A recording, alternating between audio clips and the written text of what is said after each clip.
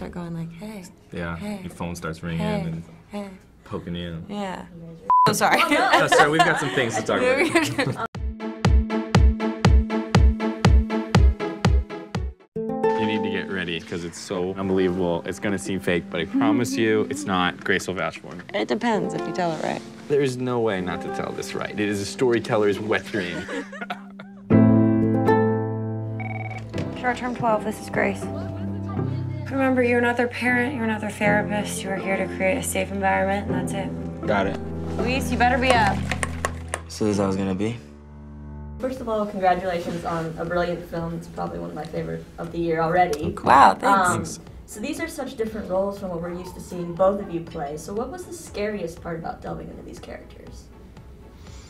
The scariest part for me, I think, were playing more of the vulnerable moments that Mason shows. Some of the more intimate moments, the proposal and the toast at the foster home to his foster parents, and some of the scenes at home between Mason and Grace they were written so beautifully, and there's always that fear of, can I do this justice? Am I gonna get in there and mess it up by having the wrong instinct or the wrong impulse? But luckily we had someone like Destin, our director, at the helm, who just was able to guide me through some of those trickier moments to make sure that it just stayed honest and real.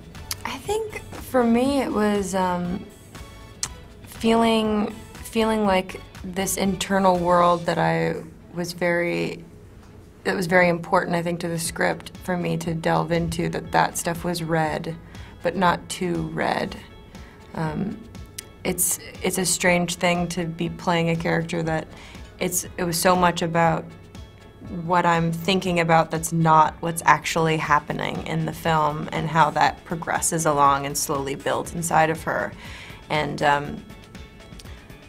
you don't know until you just have to trust. I trusted Destin completely that the things that I was doing were registering this, and you realize how the magnitude of just the slightest little look can mean so much and can show so much. And I was so, every day, getting so more and more interested in what that looked like and felt like.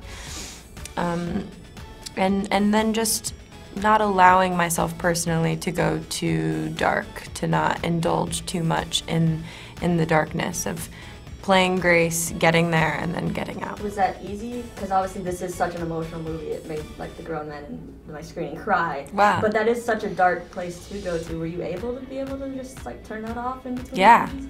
Yeah. It was really important for me to do, because I had, in the past, I had done some darker roles, and I had only worked for a week or two on it, and then it would take me months of therapy, and therapy's expensive. So it was an important thing to me, and it was put to me so beautifully by the woman that I shadowed before starting shooting. And I was on the floor with her, and the amount of things that she has to deal with, emotions and kids to navigate through, and I just said, how do you do this? And she said, you let it go. You get in, you fight, you do the best you can, and then when you go home, you don't fight anymore. You just do those things for yourself. You leave a little bit for yourself. So it was, and the kids in the film that we were working with were so good at it. They're so good. Like Caitlin would just do these insane emotional scenes, but do these takes where we're restraining her, and then she'd wipe her tears and go, can I do it again? And then she does it all over again. And you realize that it's just a muscle that you have to build and trust that you can go back to that. And you get exhausted and worn out otherwise, so, played my Game Boy a lot. I got really good at Mario Tennis while shooting the movie. And just kind of those mindless fun things that you still have to remember to hit those pleasure centers a little bit. It has to still be fun. I really think we need to talk through some of this stuff today. All right, now, I just need to work. Jaden, come on, please, just open the door. Grace, how's my cupcake? I am on the floor every day with those kids, and last night, that girl sat next to me and she cried and she tried to tell me the only way that she knew how. Grace, it's not your job to interpret tears. I've been waiting for 3 years for you to just once take the advice that you give your kids every 5 minutes and learn to talk about what's going on inside your head. So let's all lift our glasses to our king and queen. Everything good in my life is because of you.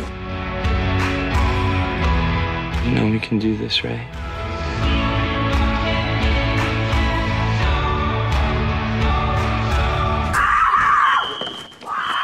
Here we go.